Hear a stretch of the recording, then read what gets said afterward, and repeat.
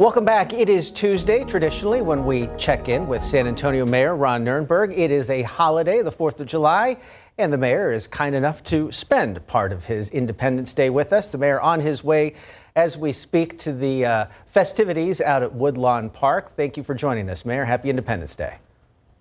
Happy Independence Day to you all. One of the great traditions in our city, our Independence Day celebration at Woodlawn Park. So looking forward to it. Since you are going to that big gathering, it has been another deadly, violent, long holiday weekend across the country with several mass shootings, one last night up in Fort Worth. A word about the large gathering there tonight and public safety when it comes to that, and just your thoughts on another weekend like we've just seen. Well, of course, San Antonio is a city of celebrations, and so people have enjoyed the Woodlawn Park celebration, our Independence Day celebrations, and gatherings in the parks and all over town every year. So we will have police presence. That's normal. We're ready for any challenges that may ensue in this day and age. But of course, we want everybody to be safe. It is those events that have been happening in other cities are tragic and unfortunate, just one of the things that we have to be aware of and vigilant for, unfortunately, in modern day America. But we certainly will have security, as we always do, in all of the large scale events in San Antonio. All right, Mayor, I know this is a holiday week, really, but the staff there at City Hall already getting started on next year's budget. Can you talk about what are some of the items with the big focuses for you this year? Sure. It is a long weekend for a lot of folks, but the city never sleeps, and our city staff and the council are hard at work on the FY24 budget, and that is upon us, and we will be ratifying that budget probably here in the next 6 weeks or so in mid-September. Some of the features of that are some significantly augmented public safety services. We're going to be adding roughly 100 new officer positions in the patrol division for SAPD. Many people have been watching the evolution and the implementation of our animal care services strategic plan and really honing in on the challenges that we're having with stray animals and improved spay and neuter services. We're also going to be adding a significant number of new animal control officers to help with the stray population as well. Of course, a lot of the news that's happening from Austin right now is the legislature can't seem to agree on what property tax reform looks like, but I'm happy to report that the City Council has already moved forward with our property tax relief package for the FY24 budget, and we will be increasing the homestead exemption to the maximum allowed under state law, so 20%. That's double what it was last year. And we're also very likely to roll back the tax rate as soon as we get the final values in, once all the protests are cleared.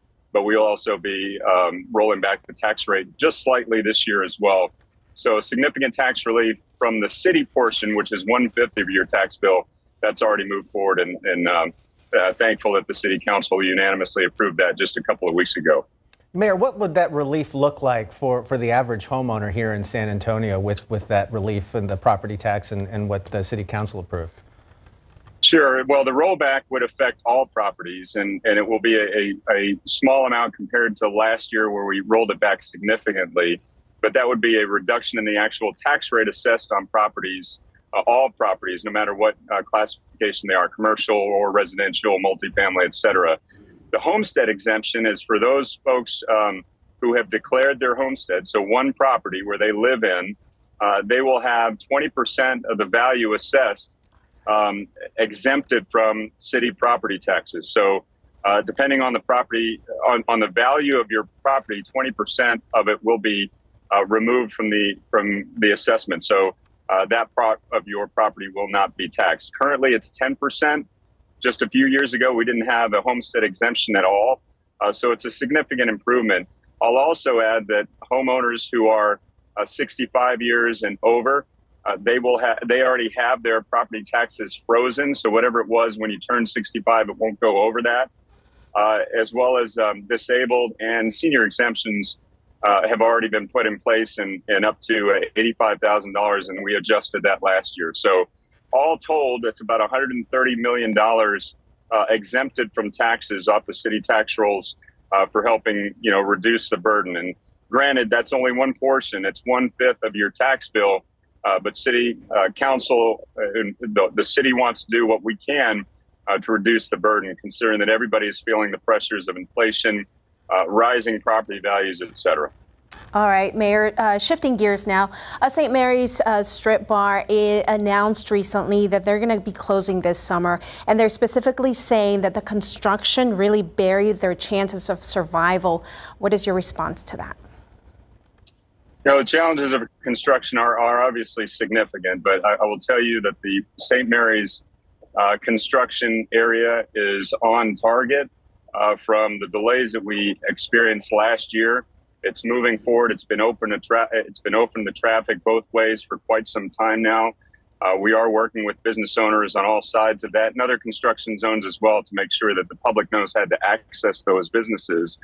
Of course, this is the challenge of the small business ecosystem. Over the last several years, they've had a number of things that they've had to seen thrown at them from challenges related to the economic fallout of the pandemic to, construction and disrepair of infrastructure. But we're working through that the best we can.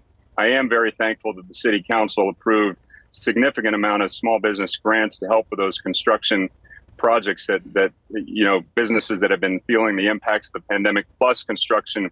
We've had a record number of small business grants to help with that. So we're going to help where we can, and it is a challenging situation. We do acknowledge that. All right, Mayor Ron Nirenberg again on the way to the celebration for the 4th of July at Woodlawn Lake. Thank you so much for spending part of your 4th of July holiday with us. Have a good night, sir. And have a happy and safe 4th, everybody. Bye-bye. We'll be right back.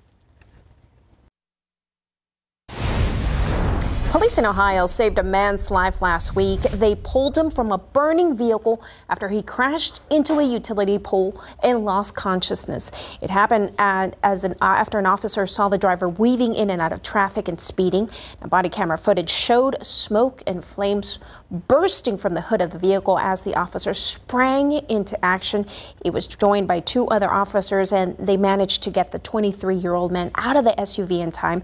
The driver was hospitalized and faces charges of failure to control and driving under a suspended license. Now, police say he will probably face more charges.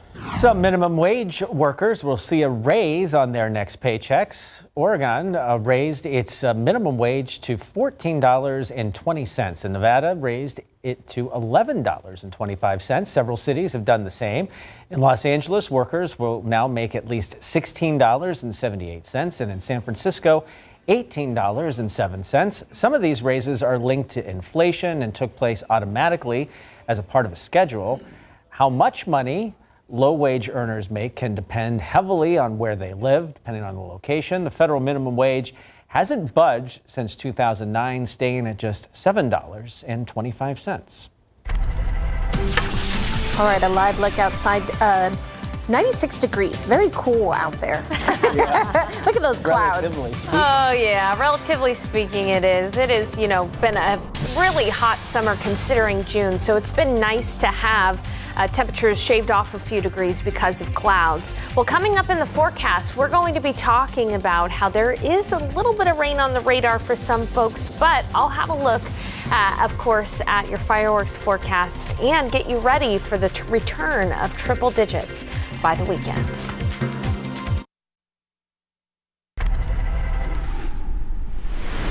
Tonight, search and rescue crews are working to find a man who fell off a boat at Calaveras Lake. BCSO says the man fell into the water around 8:30 this morning while fishing with his friends.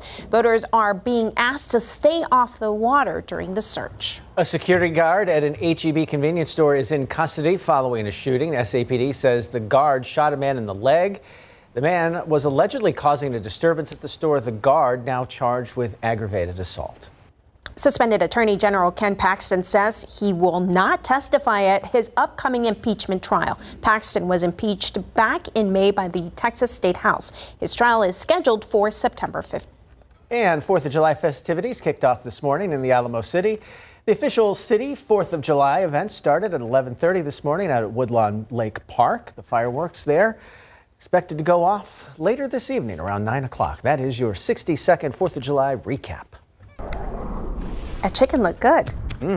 Nice weather to be out there. I mean, not a whole lot of sun. We got some cloud cover out there, and it's not like it was last week. Yeah, absolutely. It's not too bad out there. And earlier in the show, we were talking about the weather way back in 1776, way far away in Philadelphia. Let's talk about weather history here in San Antonio for the 4th of July. Our hottest 4th of July ever was back in 2009, just in 2009 when we hit 103 degrees. Tim remembers that 4th of July well. The coolest high temperature recorded on 4th of July was 2007 when we only reached 82 degrees. And the most rain we've seen on a 4th of July was back in 2003 when nearly 2 inches of rain fell. Today, well, it wasn't too bad out there. We got up to 97 for the high. Not too bad, a little bit warmer than average, but not by much. And then take a look out there right now. You can see those puffy cumulus clouds. They're struggling to develop in the vertical, so it's going to be hard for us to see much, if any, rain before sunset, although there are a couple of isolated showers here, very, very small, showing up on the radar right on that Wilson and Gonzales County line, nearer to Yorktown and Karnes City. Maybe in Poth and Floresville, you could see a stray shower here before sunset. But once we see the sunset at 8:38 tonight, we are going to see any and all rain chances go away. And it's going to be a warm, breezy evening for us. Temperatures are going to fall into the 80s for many firework displays. It'll be in the mid 80s and it's going to be breezy tonight. Winds are going to be from the south at 10 to 15, gusting up to 25. So be mindful if you're going to be shooting off fireworks that there will be a breeze. You don't want that firework to tip over and cause an issue there. So just be careful out there this evening. Looking ahead to the futurecast for tomorrow, we're going to start off with clouds a lot like the last few days. It'll be mostly cloudy through about lunch, and then in the afternoon, slightly better rain chances than today. We're going to see a few isolated thunder showers along the sea breeze, and those are going to try to make a run for that I-35 corridor. So it's very possible between about 3 p.m. and 9 p.m. that we see an isolated thunderstorm over San Antonio. That would cool down the atmosphere a little bit for us, and we need any rain we can get. 78 in the morning hours, mostly cloudy. 84 at 10, mostly cloudy. Afternoon, we'll see skies clear somewhat. It'll be 96 for the high, and just be aware that, again, as you're potentially heading home from work tomorrow, you could run into one of those isolated downpours.